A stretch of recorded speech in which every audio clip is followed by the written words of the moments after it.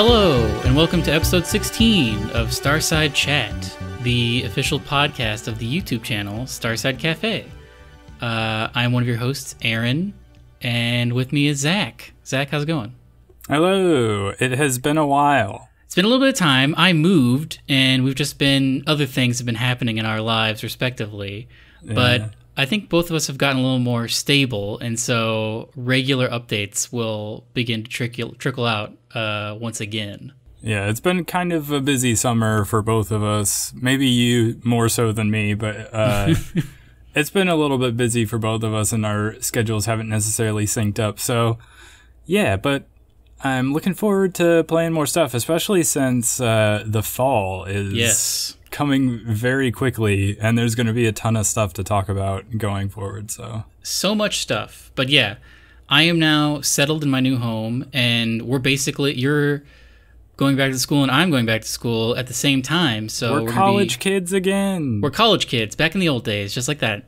So that will actually help us to stay on schedule. So anyway, should we get to the news of the week? Let's get started. I had not heard about this. This apparently happened a little while ago, but there's a new Pokemon movie happening? Yeah, so it's called Pokemon the Movie, The Power of Us, and this was announced, it's been a while, it was like July 30th or something like that. It's been a couple of weeks since this announcement, but we haven't recorded an episode in a while. But it seems kind of like more about this town than any individual character in particular. But yeah, I don't know. The key point about this is the release date, which is November 24th, which is like the week after Let's Go Pikachu and Eevee release on the Switch. So this is, and in the trailer, I feel like Eevee is featured fairly prominently. Like, it's definitely not the only Pokemon that they focus on, but you see Eevee quite a bit throughout the trailer. So it seems like this is timed, with specific intent. So yeah.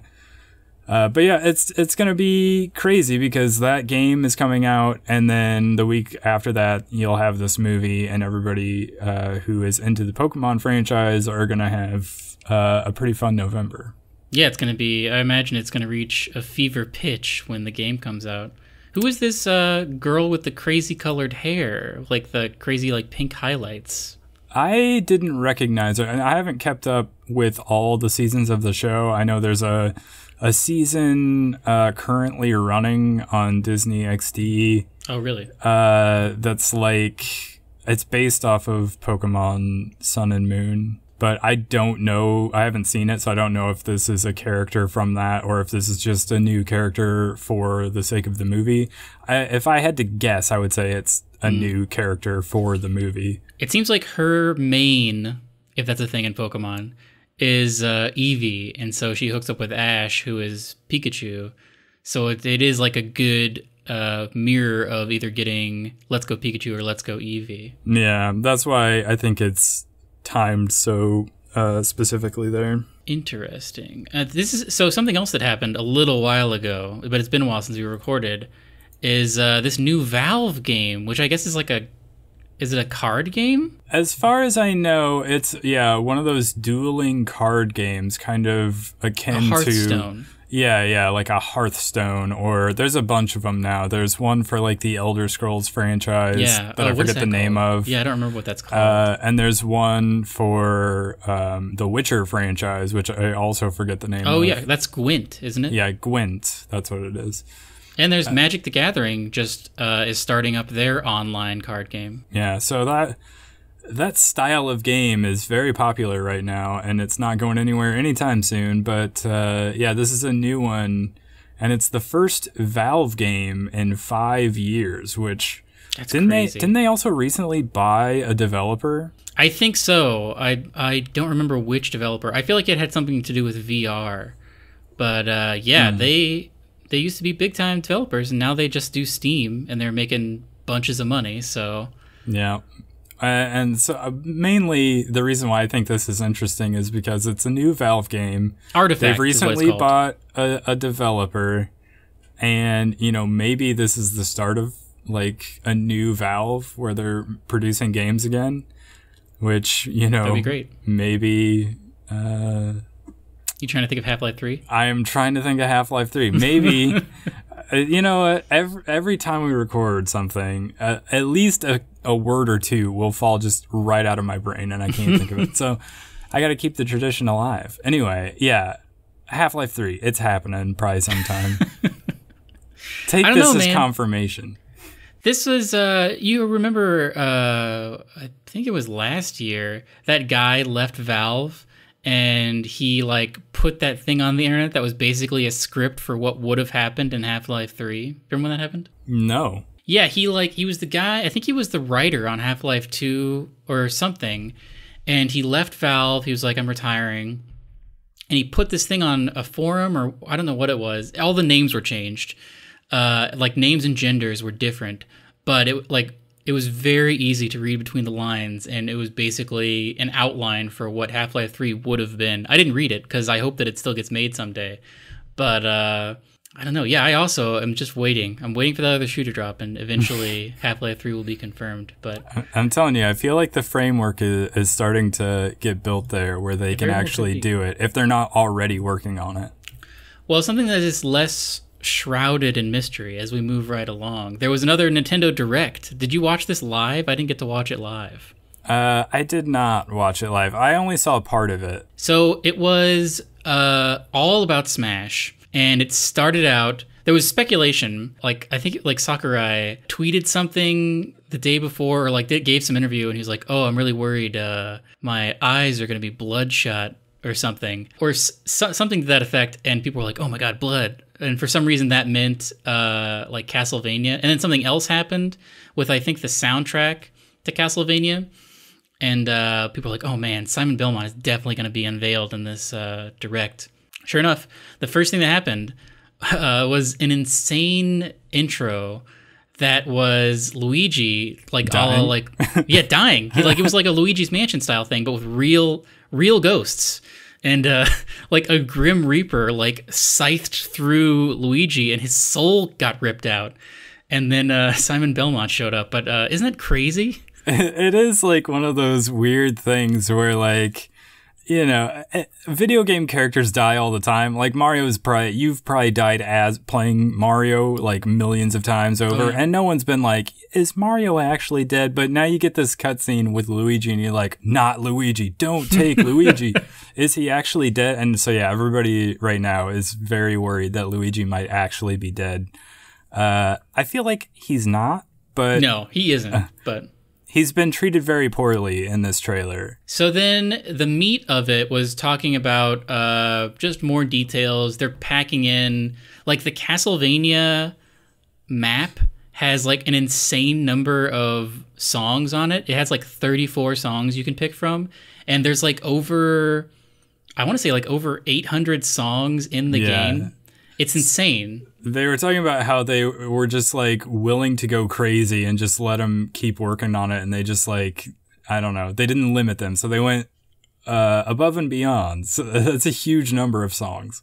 The amount of customizability, like you can turn every stage into, like you can get rid of all hazards if you want to. And like you can just like, you can customize every part of this. Like they're really taking the Smash Brothers Ultimate titles like seriously. Like it is the ultimate version. It's like every character, I think every stage, like all this like minute details you can affect. It's going to be very exciting. And it ended. Do you want to talk about how it ended? King K. Rool shows up, right? Yeah, I don't know who that is. I'm not super versed in the Donkey Kong franchise. He is, I'm assuming, the antagonist of the Donkey Kong franchise. He looks like, I was pulling up a picture of him, and he does look basically like a lot of, like, there are villains in the Donkey Kong franchise. I remember I played the SNES game, and you jump on these like alligator looking dudes. Yeah. And he's basically just like a chubby version of those with like a crown on his head and a red cape on. Yeah. And he has like a gun, it seems like. Yeah. So I don't know. It's interesting. I like that they're pulling sort of more obscure characters into this Smash Brothers world. Yeah. Like back when, what was it?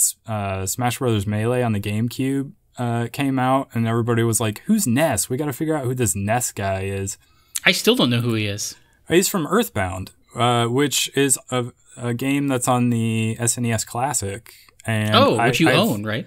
I do own it. I started that game, but I haven't played very much because I got busy with other things and haven't been back to it yet. But I was enjoying it. It was a very interesting game, and people want another or a new Earthbound game. But anyway, yeah, just like pulling random Nintendo characters from over the years to add like to the Smash Brothers lineup. I mean, those are a little bit more like we didn't need that, but like I thought it was funny. It is funny, but like I mean more like interesting characters from games that are not like Wii Fit. That doesn't really count to me. But who's your if you had to like pick a character that isn't in Smash yet, who would you want to pull? Gosh, I would have to think of the entire lineup of characters that are already in Smash. Yeah, they have a ton of them. Is Waluigi in Super Smash Brothers? No, he's an assist trophy. See, I would pick him because he's probably like he doesn't have his own game. True. And it was like a big thing when people realized that you could pick the Waluigi outfit in Super Mario Odyssey because they're like, that's the closest you're ever going to get to an actual Waluigi game. Like, there's a Wario game, but you can't. There's tons of them. There's no game dedicated to Waluigi, so I don't know. But I always play as him in like the Mario Party or Mario Tennis games, or those types of games. So I don't know why he's not in Smash. Yeah, it's weird. It was a big letdown for the community, I think. Like that's not like an obscure character like I was just talking about, but like it would be cool if he was also in the game. What would your obscure character be? You're springing this on me, and I have not thought it through. Sorry. I would have to come up with like a cool answer to that, and off the top of my head, I don't know. Well, why? Did you think of something? I'm trying to think of it. I mean, the thing that automatically popped into my head that I wanted to be in Smash Bros. Ultimate that is not obscure is the Doomslayer from Doom, which we're going to talk about in a little bit. But that's on Switch now. I feel like Bethesda's got to get in on this. I guess that's true. Yeah. Wouldn't that be insane if just like the Doom Marine was like he could just like rip? I don't know. Like they couldn't do gore, so I don't know what his moves would be. But like, I mean, the BFG would definitely be his ultimate smash. That's true. Yeah, that's actually a good choice. That would be an interesting. Well, he would be a range character, which I feel like it's not a super a thing right now because most of his stuff would probably be just guns. I mean, he would obviously have to punch and stuff. I guess he's got the like what did they call them in Doom? The glory kill. He's got the glory kills, so you can definitely like grab people and whatnot. But I feel like a lot of his moveset would just be like his crazy arsenal. Yeah, which I think we're going to get to at some point in this podcast. Yes. There's news to talk about with Doom, but like, yeah, that would be a really interesting choice. I would actually like to see how he would fit in the Smash universe. But I don't know. I was thinking more like classic characters, like maybe like the Excite Bike dude. Like, but like, I don't know, the Doomslayer sounds way more interesting to me now.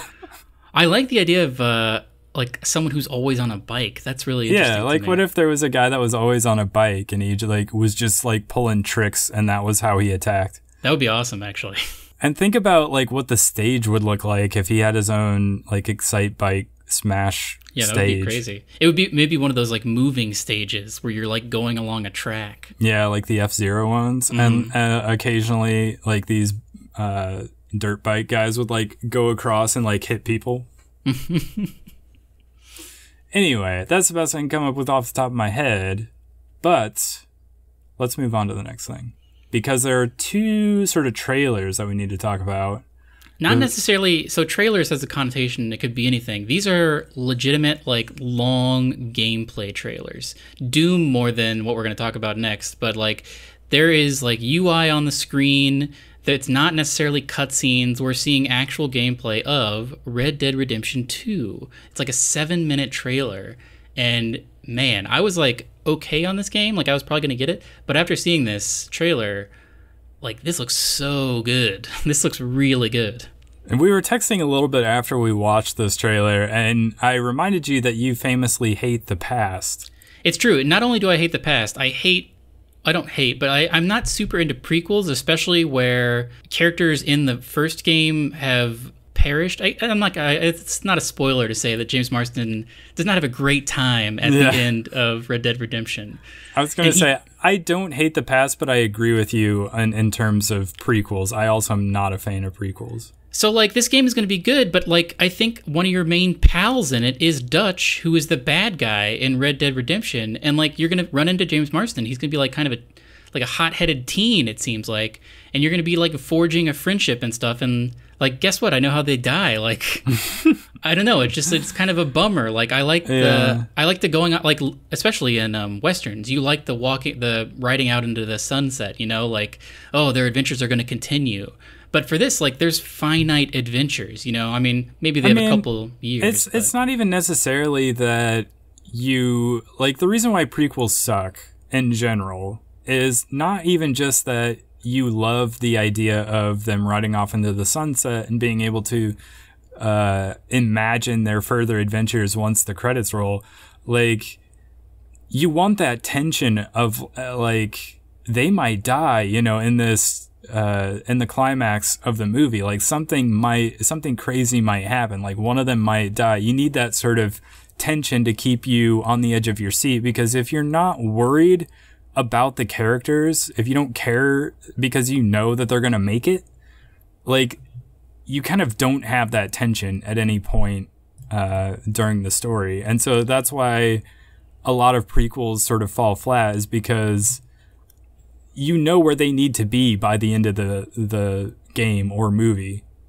Well, to that point, though, the main character of this game is never referenced in Red Dead Redemption, so we don't know what happens to him. Yeah, I guess that's true. I guess, you know, you could still have that for the main character, but as far as, like, seemingly two of the most important side characters anyway, I guess we don't know how much John Marston's going to be in the game, but yeah, it's interesting. You kind of don't worry about what might happen to him either. So other than that, though, that's like my one sticking point that I'm not super into, but I can overlook that because just like so many things that stood out to me in this trailer, like the vistas are insane. Like this looks beautiful. It makes me want PS4 Pro. Like it looks gorgeous. Also, like it makes me want it on PC. Not confirmed for PC. They are so bad about putting stuff on PC. They're awful about PC. But another thing I noticed was just like how detailed all the weapons were. Like when he's firing guns, like there are like close-up shots of him reloading the gun, and it almost reminded me of that part during the Black Ops reveal where they were like, we've modeled every single gun, and it's like super realistic. The weapons in this look like very, very realistic, which I thought was very cool.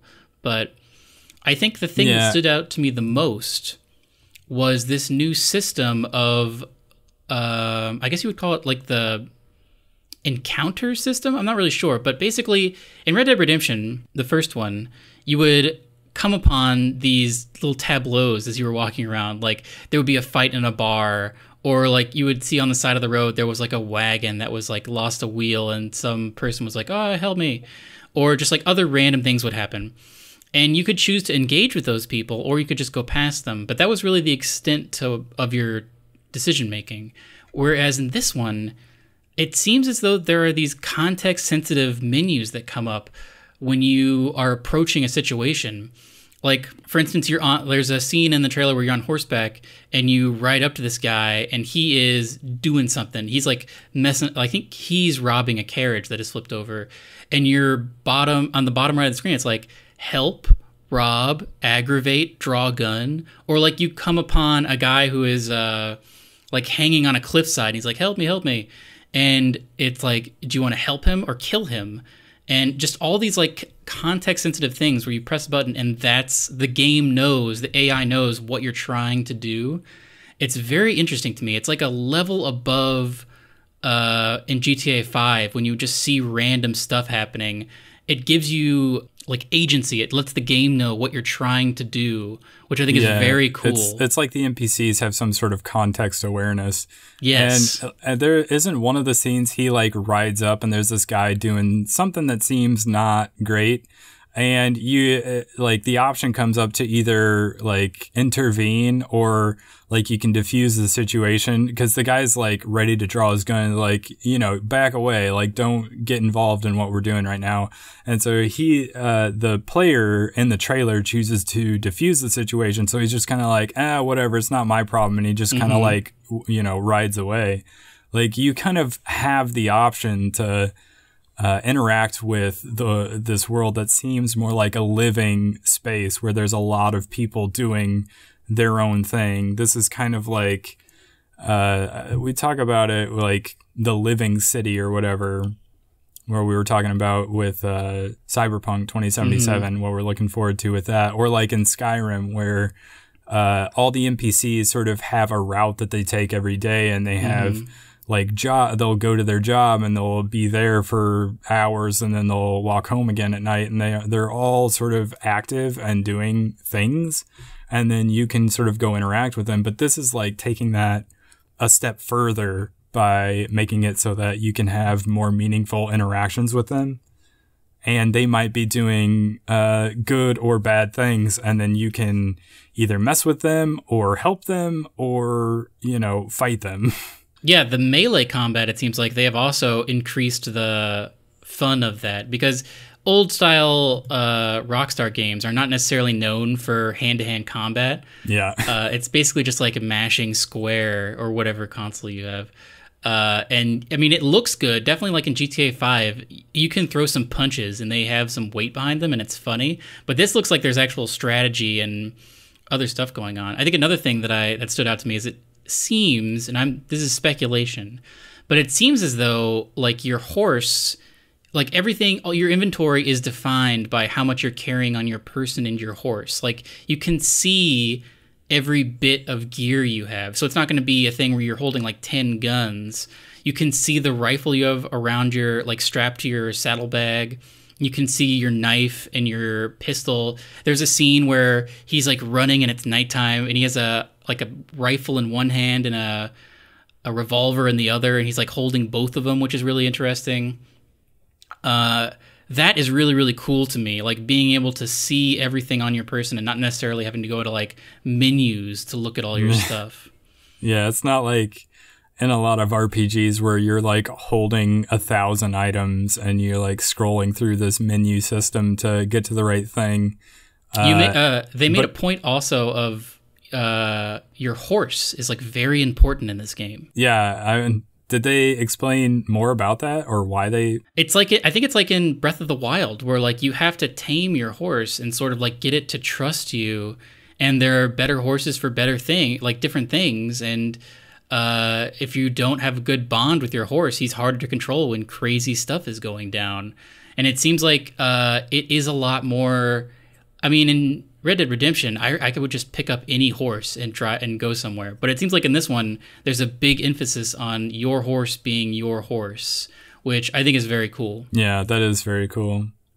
I wonder if some will be like better at carrying more items and some will be faster, or, you know. Oh yeah, I'm sure. Man, wouldn't it be great? And this is what I hope. If there's a mount that is like a donkey that is not necessarily fast but can hold a bunch of stuff, I feel like that's the mount I'm going to get. Because I love donkeys. You love donkeys? I wonder if you can get like a literal donkey. That would be great. So something else that I just remembered, they also put a big emphasis on the camp, which is, I guess, it progresses with the story, I think, but it's sort of like your home base. Like it's where you go to craft things and I think upgrade equipment, but it's basically, you are on the run, I think, and you're part of like the gang, Dutch's gang or whatever, and you're on the run at the beginning of the game, and so you can't stay in towns. You have this like moving camp that is going throughout the map, and you go back there and you interact with your friends and you learn all about each person at the camp who's in your gang, and it's just like a place to come at the end of the night and kind of like, I guess, like spend points and whatnot. It's really interesting because I don't know what defines when the camp moves, or if it moves every day, or if like how long days are. Because if days are regularly like what they are in Rockstar games, then there's going to be like a day every like 24 minutes or something. Like, do you have to go back to camp every night? It's something I want more information on, but it's a change from the previous game. Yeah, I wonder about that too. I also wonder if, like you mentioned that you can talk to all the people and kind of get to know the people at your camp.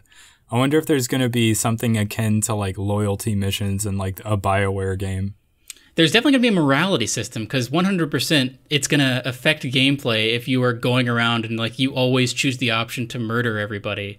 And like you could be like very noble as well. So I could definitely see there being like morality and loyalty and all these like interesting systems that, frankly, I have not played a game. I've not played a deep RPG in a while where you have to like worry about morality on an event by event basis. Yeah, so I feel like a lot of RPGs, even like Bethesda style RPGs, have sort of moved away from that like morality system. But I kind of like it because it gives you sort of replay value where you're like, well, the first time I played through, I played the Paragon option where I was a good guy. This time I'm going to go with the Renegade option, and I'm just going to be a real jerk to everyone, and I'm going to pick all the mean, bad things to do. And you're right that it's gone out of style. I remember, like, so we both played Watch Dogs. Did you play Watch Dogs 2? I don't remember. No, I did not.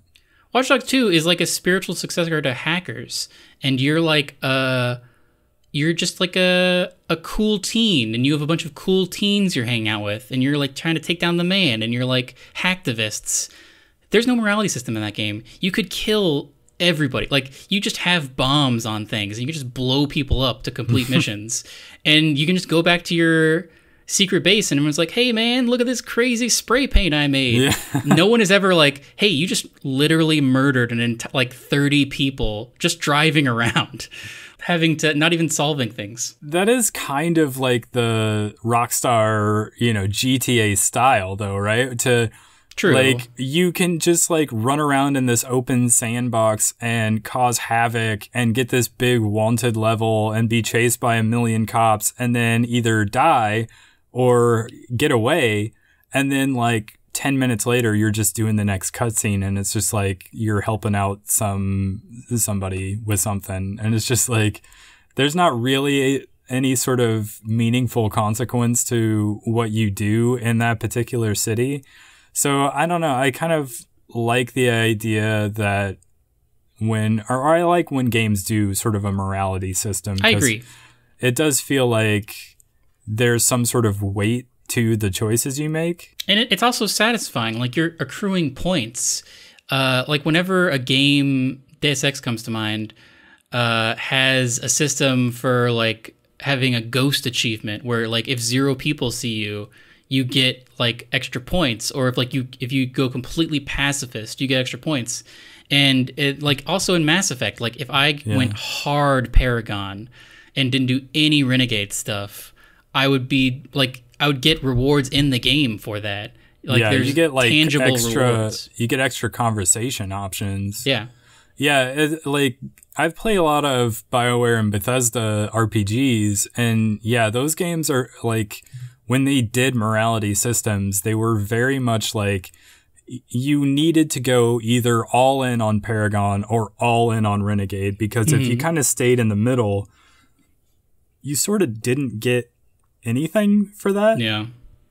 And the thing about the BioWare ones, like you mentioned Mass Effect, I kind of was playing Mass Effect again fairly recently, and it reminded me that, because I was going to try to do Renegade, and I almost always am like, all right, this time I'm going to do Renegade with this playthrough.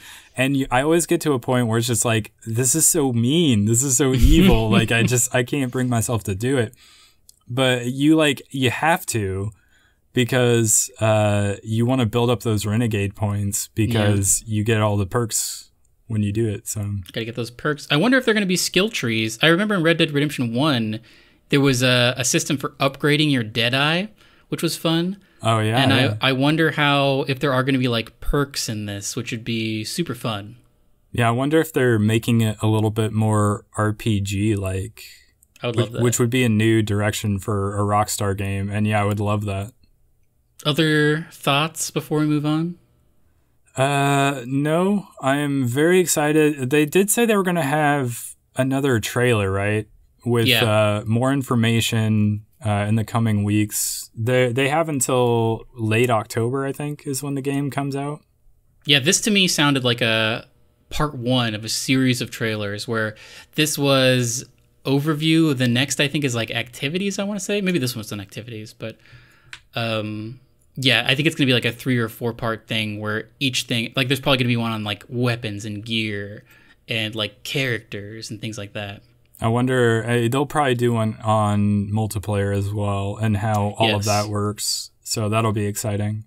Yeah, because I remember there was that rumor that they were going to have a Battle Royale mode, and I wonder if that's still the case. I wonder if they'll do it. That would be crazy if they did one. Zach, I brought up Watch Dogs 2, and I love the Watch Dogs games because I love hacking as a concept, because I love the movie Hackers. But the one thing I didn't like about Watch Dogs was there was not enough brutally murdering demons in it. And it seems like Red Dead Redemption 2 is not going to have a lot of brutally murdering of demons. Well, I was going to say, I liked the thing in Watch Dogs where you could invade other people's games. Oh, I read you. Yeah, that's a thing that you can do in another game coming up called Doom Eternal. Yes, we got a very large chunk of gameplay, not necessarily story-wise, but I think it was like 12 minutes or something, or 17 minutes worth of running and gunning, as they say. Yeah, and it was 26 minutes. It was very long, and they played a bunch of it, and then this was like at QuakeCon, and so there was like 2 presenters came up, and they were like, "All right, let's see some of this game," and so they were showing off just running and gunning like crazy, and then it stopped, and they talked for a little bit more, and they're like, "Oh, here's more," and then they showed like another cutscene, and this thing just kept going, and it was awesome. So let's break this down. First, they showed some concept of what the Doomslayer looks like now. He's had an upgrade. He now has an insane telescoping sword on his left hand, and he also has like a Predator gun barrel over his shoulder, like Predators have. Yeah. It seems like those are his 2 main upgrades. And once we got into the gameplay, he also has this like dash ability, which has 2 recharges as of like that part of the story, but I'm sure you can upgrade that, where you just like vertically dash, or not vertically, you dash in a straight line in, I guess, the direction you're holding. I'm not really sure how you activate it. It kind of looked like a dodge, yeah. So you can sort of dash forward, left, right, or back to sort of evade incoming damage, basically. Yeah, it just seemed like another interesting addition to what is already a pretty insane, fast-paced moveset. And another thing that they added onto this crazy moveset, it looked like you could interact with the environment. Like at one point, he's jumping across and he grabs onto this pipe and swings like himself forward. Yeah, so it seems like. Well, and the other thing that they had was there was an attachment for the shotgun that is this little like hook shot thing where you can like essentially spear an enemy. I don't know how far it goes, and then you'll pull yourself towards that enemy, and then of course if you follow that up with a shotgun shot, most likely you're going to kill the thing that you hit. But the gameplay showed him sort of chaining all of these different different movement things into some crazy acrobatics, and I can't wait to see what other people do with it. I don't think I'm going to be able to pull off the craziest stunts, but I feel like people are going to have a lot of fun with that moveset. It's so crazy when you chain, because he has the dash mechanic, and he also has the super shotgun has that crazy hook shot on it. So there are parts where he like is jumping, like double jumping in the air, hook shotting, but not even like letting go halfway through. So he just has the air momentum. Yeah. And then dodging forward, like you can get insane mobility that way, and it's crazy. Like, the speedrunners are going to have a crazy time with this. I can't even imagine the crazy stuff. And so the other important thing they did, and I was reading an article, one of the devs was saying, like, this made Doom 1, or like the Doom that came out in 2016, almost unplayable for him. They added, like, every demon is destroyable. Like, as you're shooting them, you're ripping flesh off of them. Yeah. Like, they're completely destructible. And the dev I was reading the article about said, like, if when you go back to Doom after playing this, it just seems like you're not affecting anything. Like, yeah. Oh my god, I'm watching the trailer right now, and just like flying enemies are just add so much insane verticality. Like, there are the Keiko demon or Kako demon. I think it's Keiko demon. The Keiko demon and just so many others are just like flying around. And it used to be like you could maybe double jump up to them, and like it was rockets was mainly the way you got rid of them. Now with the shotgun, they are just like they're just like a thing you can grab onto in the air. Like, it's insane. Yeah. I'm not describing this well. I'm almost speechless watching this because it's just it's so like you talked about how there was a little bit of gameplay and then they came back and talked to you, and then there was the second part of the gameplay. The second part of the gameplay, they were just like, let's see how fast and crazy things can really get. And that's the part I'm watching right now. And it is just like, it is next level stuff. Like, there's so much air travel in this. He is barely touching the ground at points. Yeah, it is really crazy to watch this trailer. This is one of the best gameplay trailers I've seen in a long time. This game demos very, very well. Like, it's incredible to watch.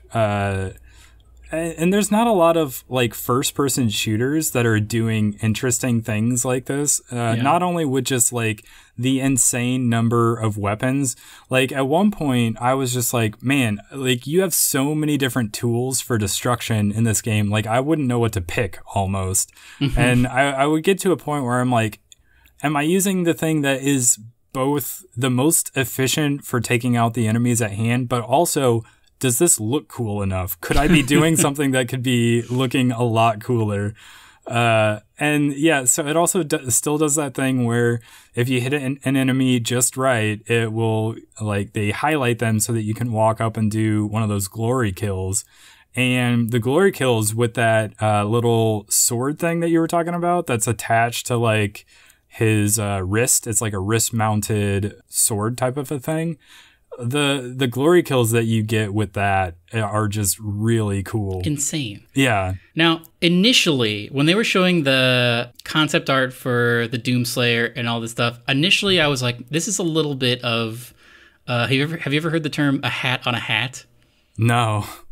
A hat on... Like, it's basically like you're doing a little bit too much. Like, he looked so bulky with his insane, like, predator gun and also the sword. I was kind of like, okay, this looks like a little bit like something I would draw when I was in grade school, where I was just like, this guy should have like 1,000 muscles and just like sword should be coming off of his hands. And also just like it's too much. It's intimidating a little bit because like right now, I don't understand how the barrel on your shoulder works, because sometimes it fires a grenade and sometimes it appears to fire a flamethrower. And also there's got to be a button for dashing. So what is that? Because it's not the jump button. So I'm assuming that the like mounted weapon is just sort of an equipable item, just like any gun, where you just like go into your inventory and like, well, right now I want this gun, and it has like a secondary fire, just like any normal gun. I don't know what that would be tied to, but I would assume it's something like that. I don't know, man, because like let's break this down. Well, there's got to be a crouch button, I assume, and there's a jump button. There is probably, I assume the glory kill button is the use button. There has to be a dash button. Well, so the glory kill is melee, which is usually that's true. Stick. Yeah. I don't know. I was a little intimidated, but then as the more I watched, I was like, okay, this is a necessary evolution of insane like gameplay. It's not a hat, like maybe it is a little bit of a hat on a hat, just because like they didn't take anything away. It's just like it's everything from the previous game, but also there's all this other stuff. So it's just like jam packed. It's like a 2-in-1 shampoo, you know, like shampoo and conditioner, but it's one bottle, you know. Yeah, it is. It does look a little bit intimidating just because it's so much. Like I was saying, you're almost overwhelmed at the number of ways they give you to kill things. Yeah. But you do almost need them just because of the number of enemies that are coming at you. But also there are like some enemies aren't going to take that much damage. Others will take a lot. So you can kind of, I feel like you'll get into a rhythm where you're like, okay, I know I can take out this guy with something smaller. Now, I played the first or the 2016 Doom on PC, and it's just like a scroll wheel. I feel like it's going to be a little bit more complicated on a controller, like you were saying, because you do have to like, I feel like you hold triangle to get to like a weapon wheel. I feel like if you go back and watch this trailer, I think the first clip where he's like running around and you're doing a lot of glory kills and everything, that looks like console gameplay to me, because he's not whipping his weapon around quite as quickly. And I think you see him when he does swap to some weapons. Occasionally you'll see the weapon wheel pop up a little bit. The second video looks more like PC gameplay to me. Yeah, the fast-paced part of it. Yeah, and because it is much faster paced, you can see he's able to rotate his aim around much quicker, and you don't really see that weapon wheel. And that's true. To me, graphic-wise, it doesn't really look different, which is the it is. It's id Tech 7, which is, I think, an upgrade from Doom 2016. It's their latest engine, and this is also, I mean, it's not coming out for a while, so there's gonna be more graphic fidelity coming up. But like, I think this is an early test build. Was what we're seeing, because is there a release date? I don't remember. I didn't see one, but I don't recall whether there is or not. I'm going to guess no. Speaking of release dates, this is getting a simultaneous Switch release. Really? I did not hear that part. Same day as PC, everything else. That is insane. Isn't that crazy? That's really, really crazy to me. That's awesome. Do you think you would get it on Switch?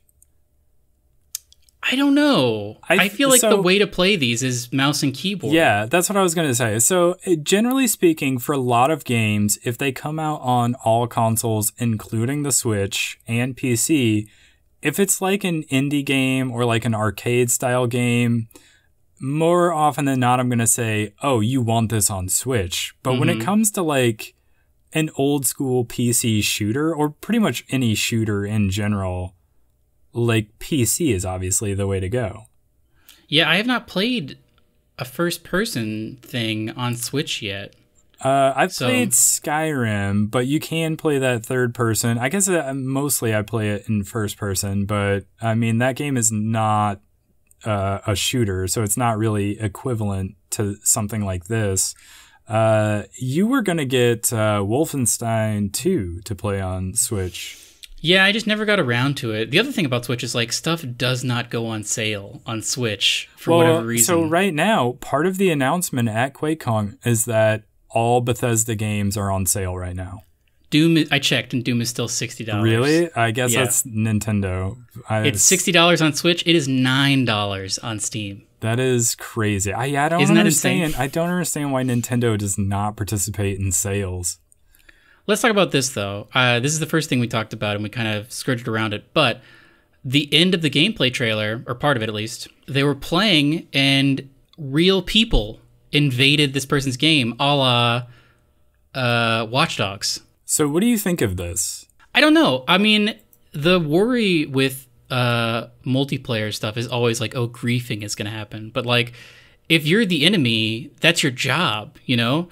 If anything, it's going to make it harder because you're playing against real people. I think it's a really good idea, actually. I'm into it. So how does it apply to Doom? Because I remember when the first Watch Dogs came out, I watched a lot of people streaming that game.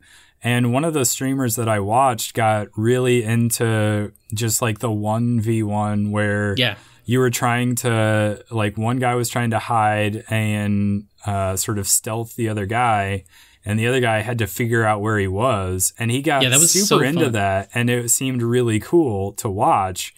I don't know if that's how, that doesn't seem like an application to this game, though. The way it happened in the trailer was he was getting stuff done. The Doomslayer was slaying. And all of a sudden, on like the middle of the screen, it was like invasion happening, or like people are invading. And then on the upper left part of the screen, it had two icons for two like demons that were that had like health bars. And so I don't think it's necessarily a game of cat and mouse where you're trying to find the people. They are dropped into your world, and they're basically mini bosses. Like, they are now the thing you need to focus on because they are actively trying to kill you and like working together. So it almost becomes like the Doom multiplayer from Doom 2016, where like when you were in multiplayer, you would get like a demon rune and become a demon. Basically, they're dropped in as super powerful demons, and probably the more you play, the more you unlock like the different demons you unlock to be like. Eventually, you can be like a mancubus and stuff like that. But you probably start out with just like an imp. But I mean, it's like Left 4 Dead kind of like when you die, you become, or like it's hunters versus zombies a little bit, but they're like special zombies. So I don't know. I think this is a super cool idea. It's interesting, although I assume it's also going to have like a normal PvP mode or the normal PvP modes that like the old Doom had. They have also said, so they aren't talking a lot about multiplayer right now, but they have said it's going to be different from what Doom 2016 was, which Doom 2016 I think was just regular deathmatch and then like some weird variants of it that no one got really into. No one really played the multiplayer of Doom 2016, but I think they're trying to change that with like this especially. This is something that I would love to do. Like if we both loaded into whatever kind of lobby system this is and we're like, we want to be partners and we want to drop into someone's game and just like mess with them. That sounds super fun. Can you have more than one person drop in? It's not like a 1v1 sort of thing? In the trailer, 2 people drop in at the same time. Interesting. I don't remember seeing this trailer, or that part of it anyway.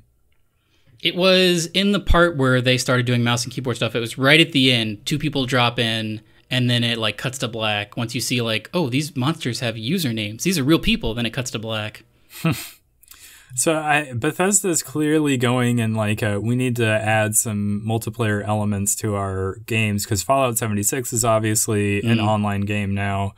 And Doom Eternal, which we were speculating because of the fact that it's, eternal or whatever, this would be like a service, a game as service that would be ongoing, and it would have some sort of online element that they were going to try to support. This kind of makes it a little bit games like this gives it such crazy replay value, especially if you're unlocking as the game or like multiplayer progresses different demons that you can drop in as. Well, yeah, so that's my question. Is this all happening within the space of like just a regular mission from the campaign, or is this like some sort of, I don't know, like a strike mission or something? Like what would this be? I think this is a feature you turn on where at different points in the level there is the ability for people to drop in, and if you have this feature on, then it's going to start matchmaking it's going to be like Watch Dogs, where like in Watch Dogs you were just running around and all of a sudden it would be like you've been hacked. Well, yeah, but that's like an open world game where you could just be messing around or you could be in a quest, This Doom is far more linear than that. Well, what do you think about this? I mean, this is something I was going to ask you. Is it linear this time? I don't know. I guess they didn't show or specifically say one way or another. Definitely the part in the trailer where he is on that space station and everyone was like, oh my God, it's a Doomslayer. Oh my God. Yeah. And like he is like messing stuff up and there's that big BFG or whatever. That's linear. But I got a real sense of, did you ever play Darksiders? Yeah. I got a real sense of like Darksiders when he was down on Earth, just like a big open area where you don't necessarily know where you're going. Like it's just a huge swath of land, Maybe that was just because they're similar art styles. But I don't know, man. What if this is a more open Doom? I wonder about that. That would be interesting if like, because it is on Earth, I guess. What if it was sort of like an open world space, and then when you accepted a quest or something, either you went to like a different area or the mission parameters sort of loaded in or for that particular area or whatever. Yeah. I don't know. That could be interesting. But I feel like they would have been upfront about that. They would have said, okay, this is an open world game, which they did not. A criticism of Doom 2016 was that all of the DLC was multiplayer based. I think a lot of it was free, but like all the content updates basically were, oh, you can do more with Snap Map, or oh, there's another new multiplayer, or oh, there's new demons in multiplayer. They have confirmed that there are DLC plans for this Doom Eternal, and they are single player focused, which people are excited about. Yeah, I guess I didn't really think about it, but now that you're mentioning it is really weird that they never did do any sort of single-player add-on DLC missions for 2016 Doom. But yeah, I guess it's cool to have more of the main game. The main game does look really cool. I don't know that I would play with like the invade feature on, but I would maybe try it out. But I don't think I would play with it on very much. Something else they talked about is they're very into lore in the world. That was something I really liked about Doom 2016 is as you looked at the like logs or whatever, you figured out what the Doom Marine was. And it wasn't just like, it's not like Doom 3 where it's just like generic Marine guy is trapped in all this stuff. Like there's deep, rich lore about like the mysterious origins of the Doomslayer and things like that. And it seems like you're going to go to some crazy places. They were showing concept art and actual like maps from, I assume, later on in the game where, I mean, I guess it's like crazy upper levels of hell. There was some, that was the other thing that I thought was a hat on a hat. The one of the first concept images they showed was like, look at this new demon.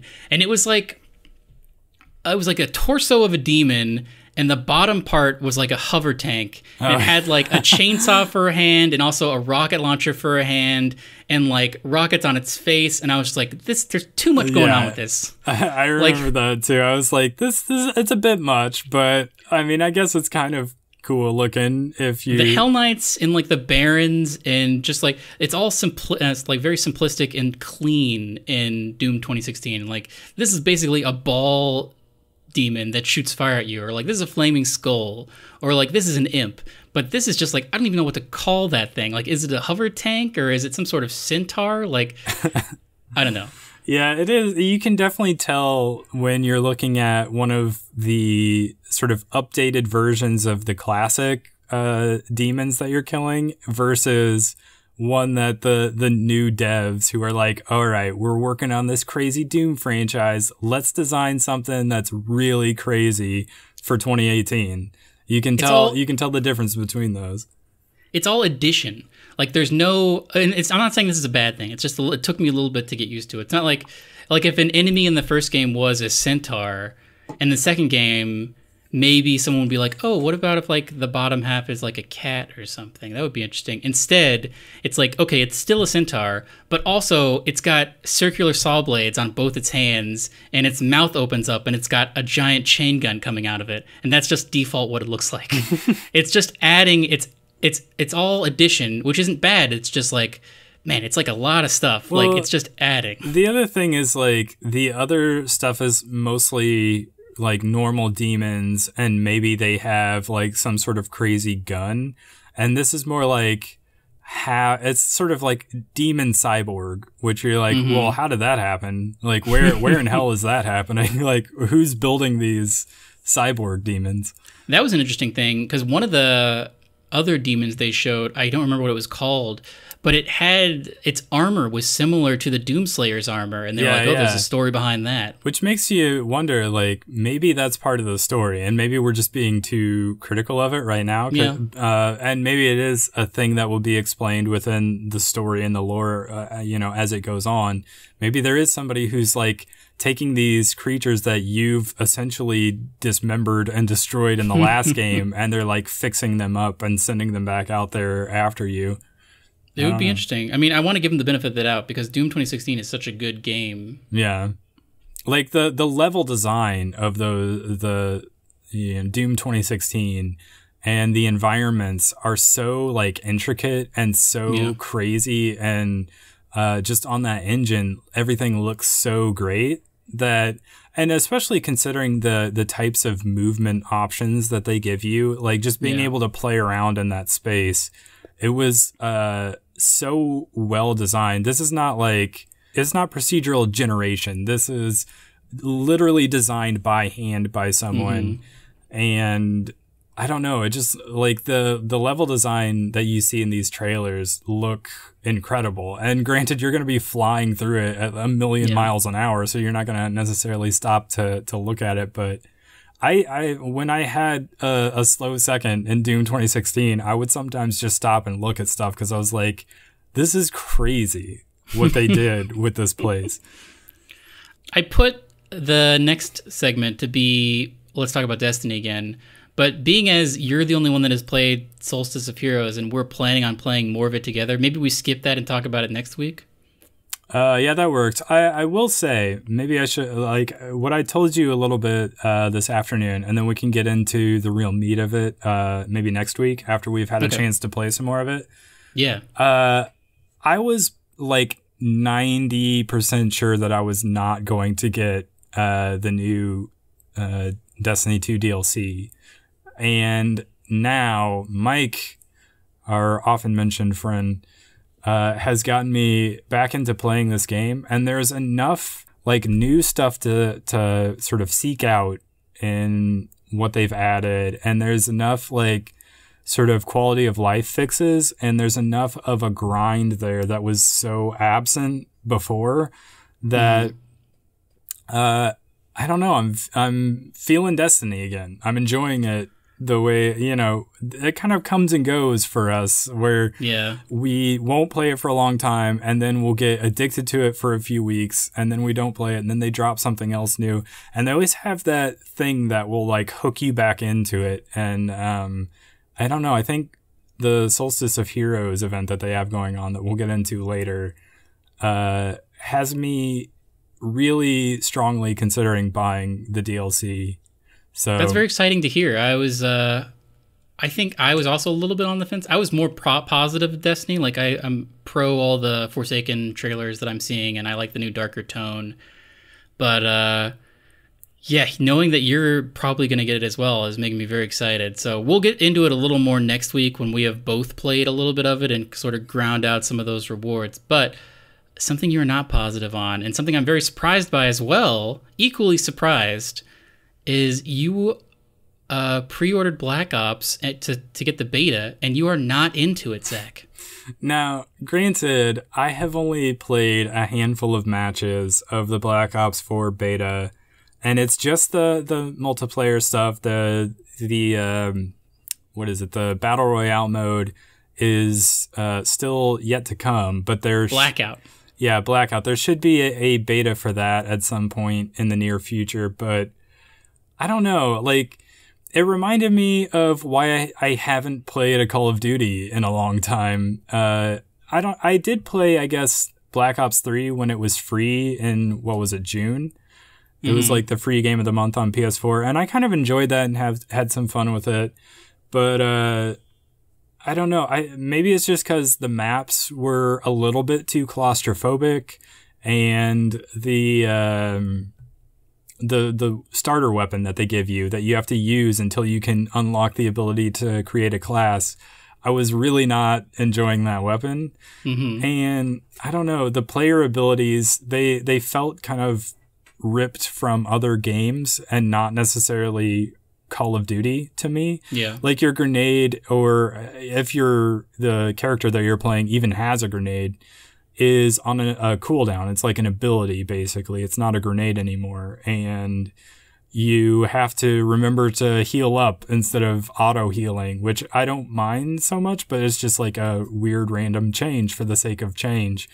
And yeah, it just, I don't know. I didn't like the maps that much. They felt very small. Maybe it's just because the last PvP game, other than Destiny very recently, that I've played any amount of would be Battlefield. And I consider myself more a Battlefield guy at this point. Like, I played Modern Warfare, the first one, when that came out. I played a ton of that game. I played each Call of Duty every year after that until the first Black Ops game. That was the last one that I played. And I just kind of got burnt out on the series. And after that, I kind of moved over to the Battlefield franchise, and I liked not only that the maps were more open, they were much bigger, they seemed a little bit more thoughtfully designed to me. And then you also have vehicles, and the classes matter a little bit more. They're not just sort of, free reign to pick anything you want. There's like some sort of teamwork sort of within those classes that you can do. Call of Duty just feels like you spawn, you run in, you either kill someone or you die, and then you spawn, you run in, you kill someone or you die or not. Like, there's not really a lot to it. And this game sort of reinforced that in a very short amount of time to me, and I was not enjoying it for some reason. Maybe I should give it another chance, but the beta has ended, so...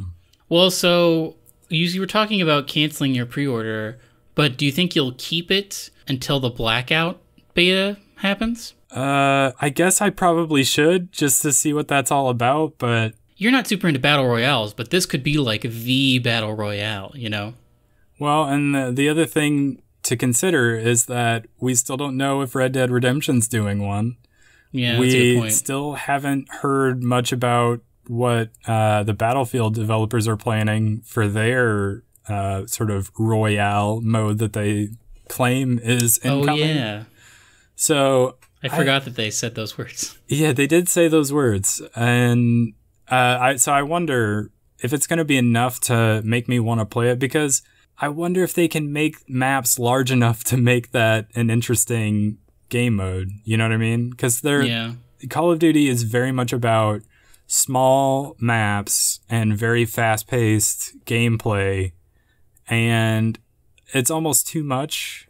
I like that in games like Battlefield, there's time to like sort of strategize a little bit or like pick a route, and in Call of Duty, there's no time to stop. You just... Yeah, it does seem very... I was watching people play on Twitch, and it's just like go, go, go, and you're constantly just dying, and you never know where you're dying from, it seems like. It's just, you just fall over. That's the thing that really started getting on my nerves as I was playing this beta. I was just like, for one, I don't know the maps that well, so maybe that's part of it, but like, I was constantly just like, oh, the objective's here, and then I would just die, and I'd be like, well, I had no idea where this person was, and I was like, am I getting too old to actually play Call of Duty? Is that the problem? I'm like old and out of touch. I don't get it, but I don't know. It just, like, to an extent that will happen in any shooter, but it just feels like 10 times worse with Call of Duty just because of the frantic pace that everything runs at. And another weird issue is that because they've sort of extended the health bar a little bit, so everybody has a little bit more health, you can't like quickly pick off multiple people because they will just team shot you. Like, this is the Destiny problem from like vanilla Destiny 2, where like health, I think they changed the health a little bit and the number of players, and like they took away how quickly your abilities regenerate, basically. And so people didn't have the power to deal with more than one person at a time. Yeah. And I was feeling that pretty hardcore in this Black Ops beta, where if I saw more than one person, I was like, well, I'm done. Like, there's nothing I can do about this situation. I don't have the tools to deal with this. So I don't know. In a battle royale, though, no one's ever going to have teams. So you're never going to get team shot. It is true. I'm very curious to see how they adapt Battle Royale to the Call of Duty franchise. And that might end up being like their new premier game mode that makes it worth owning Black Ops 4 to be able to play. But it remains to be seen. And if I was getting the game, it would not be for the multiplayer that I played in this beta, basically. I'll just say that. So... Well, we're running a little long, but do we want to talk about what we're playing / watching? I think it's all watching. You can tell me about Animals. I have not watched this show. Oh, so this is a show I discovered. Oh, man. So I've been watching it from the beginning. I, for some reason, had HBO like 3 years ago. I think I was borrowing my parents' HBO. And it is an animated series, and it has a bunch of people. Basically, if you listen to any comedy podcasts, like someone from each podcast is going to show up. Like Scott Aukerman is on an episode, Lauren Lapkus is on an episode. Just like a bunch of really cool people are on episodes. And it's basically, each episode is called a certain animal. So there's like rats or like dogs or horses or like things like that. And it just follows these animals around New York City. But each time the animals are played, or usually the animals are played by the two same guys, the creators, who are Phil Matteries and Mike Luciano. And they're just like friends in real life. And so usually the two animals that are the main characters in each story are like basically the same people. And also, like, as the seasons go on, it's like lines start getting blurred and they start referencing other segments, and it has a really cool kind of relaxed style that I like a whole lot. But season 1 was really great. Season 2 was also really great and included an episode with live action people. Like there was an episode called like People, which was very crazy. And there's always like a meta narrative going on. It's like in the first one, it was all about this like murder that happened. You would see like these tableaus off to the side where in between segments there would be just like wrongdoings going on in the mayor's office. And then season 2 was all about this like crazy like pharmaceutical company that was doing bad stuff. And the People episode was like all the people in that like bad company. But at the end of the second season, a bomb goes off that kills all humans in I'm not spoiling anything. That kills all humans in New York. And so season 3 that just started, there's been 2 episodes, I think, so far that I've watched, is all about just like New York has become Animal Town. So like there's characters from previous seasons, like the rats are kind of the main characters, and they're just going around this like it adds a whole new, like there's no more like side tableaus of like humans doing things and you can't understand what they're saying because they're humans. It's all animals, and the narratives are just really good, and they're breaking down all these walls where just like the first episode was about the rats and the second episode was about dogs, and even though it was like different people or like different animals, it was still voiced by the two guys, and they were like referencing stuff that happened in the last episode, and it's very self-referential and very funny, and I really, really like it. It's on HBO and season 3 is airing. It's very bingeable. I really enjoy it. I might have to check that out. I've been looking for shows to start binging recently, so the two main characters are just so likable, and they sometimes have like an adversarial relationship, but in general they're just like very kind to each other, which I like a whole lot. And I don't know, it's just it's a very funny show, and like it makes really good references. It's a little bit like Rick and Morty in that like it's very wittily written, and there's a lot of like real world stuff they're commenting on, and just like, I don't know, I guess it's bad to say things is like Rick and Morty, but I mean that in the best way, where like both shows are written very intelligently. Now, we have also both seen Mission Impossible Fallout, and we probably don't want to dig into that on this episode. We should do a whole Starside Flicks on that, because I have a lot to say about that. Okay. Yeah, we might be a little bit late on it, but yeah, we should definitely do an entire episode for that. And then I had like a bunch of notes about stuff I wanted to talk about Pokemon Go, because this summer has been like the summer of Pokemon Go for me. I've just like, as an excuse to get out and exercise and sort of gamify my exercise and encourage me to just sort of get out and be active, I have started playing Pokemon Go again. And yeah, there's a lot of new stuff in the game since last time that we played. So, but we don't have to necessarily get into all of that this week. Maybe we'll do a video on it. It would be cool, because you have that screen recorder. So you have a Mewtwo.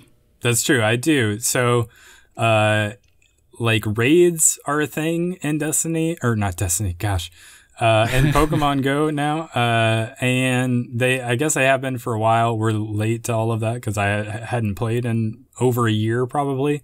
Yeah. But there's this new EX raid that is like an invite only. I guess it stands for like exclusive raid or whatever. Ooh. You have to get an invite to it, which you get from just sort of battling or raiding at gyms that are eligible for EX raids.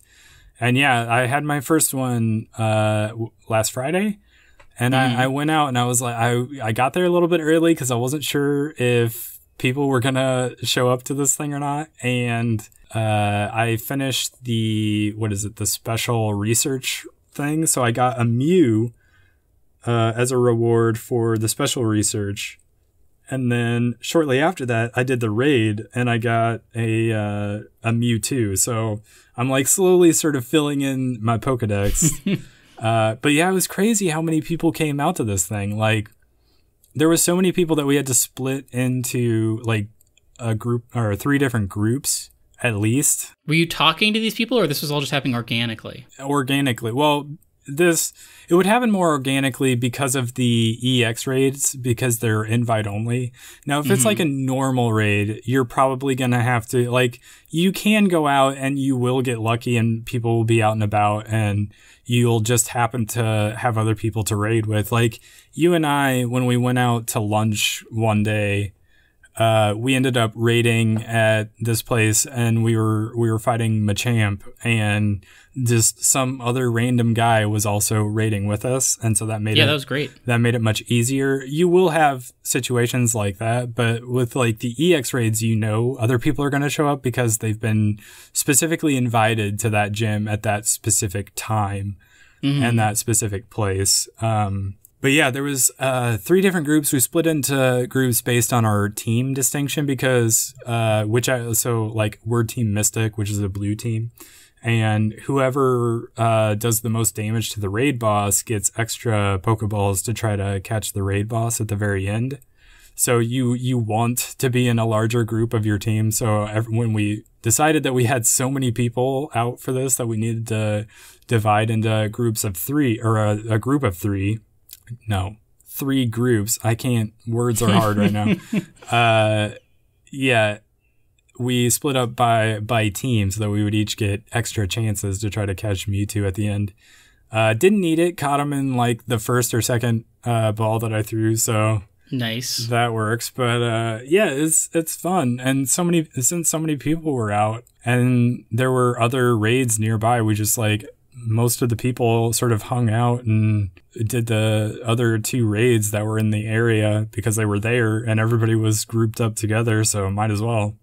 So yeah, it's been fun. I am really enjoying the way they sort of reworked the gems and the whole raid system, and just the number of new Pokemon to catch. Like, obviously Gen 2 and Gen 3 are out now. Yeah. Which they were not last time we played. So there's a ton of stuff. I'm always catching new things that I didn't have before. Yeah, when I open it, I only open it up 2 or 3 times a week. It's happening more, but every time I open up it, I feel like there's a new Pokemon that I've never seen before. Yeah.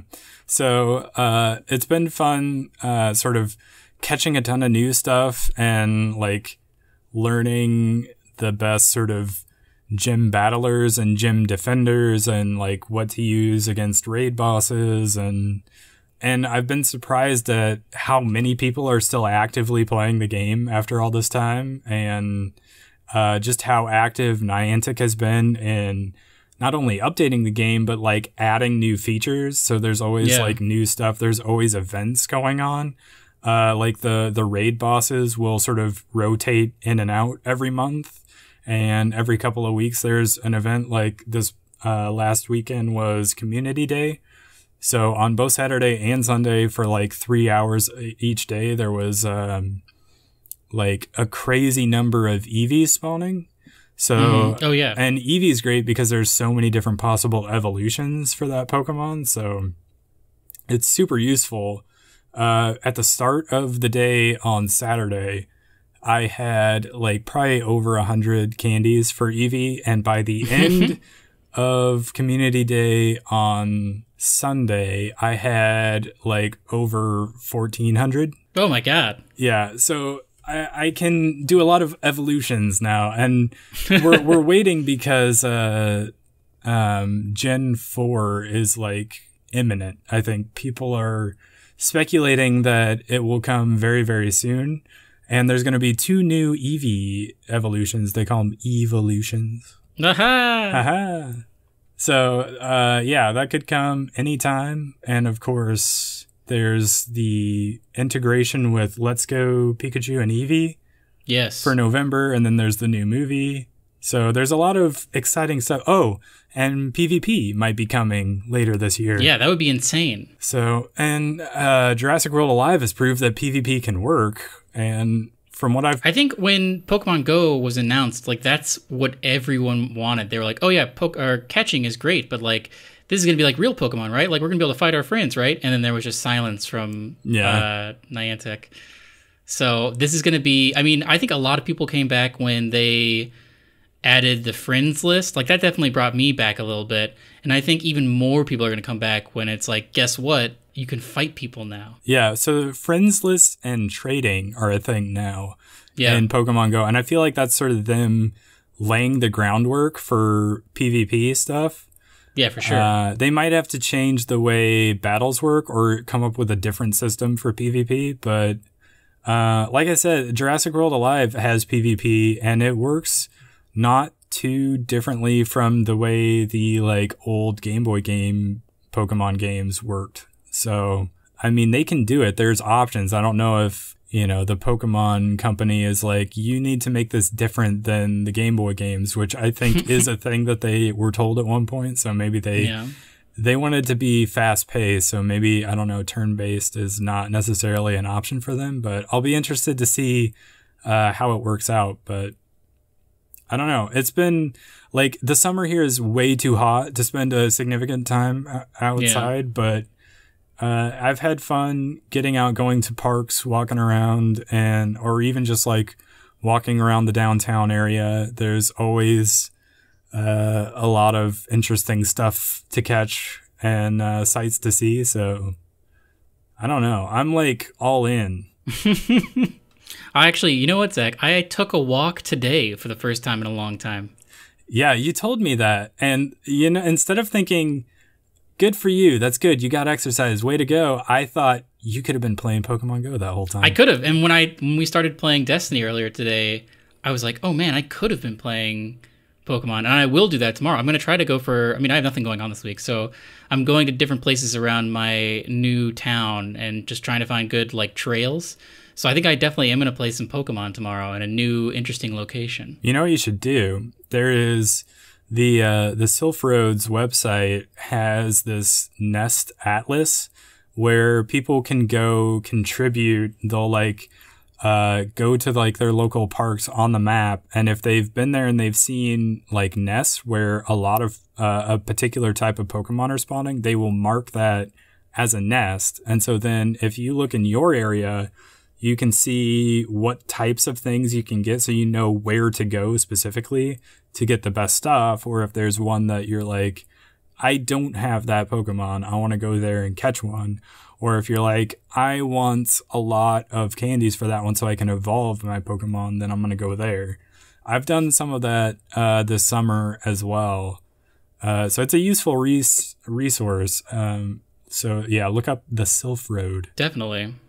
All right, well, it was an extra long ep, but we skipped a week or two, so I think that was warranted. And there's going to be more regular stuff, so look forward to an ep next week, and we're going to have some videos coming out this week probably as well. So we're back at it. Hoping to get back to it in a big way. I think that's it for this week, so thank you for joining us. We'll catch you later. Goodbye.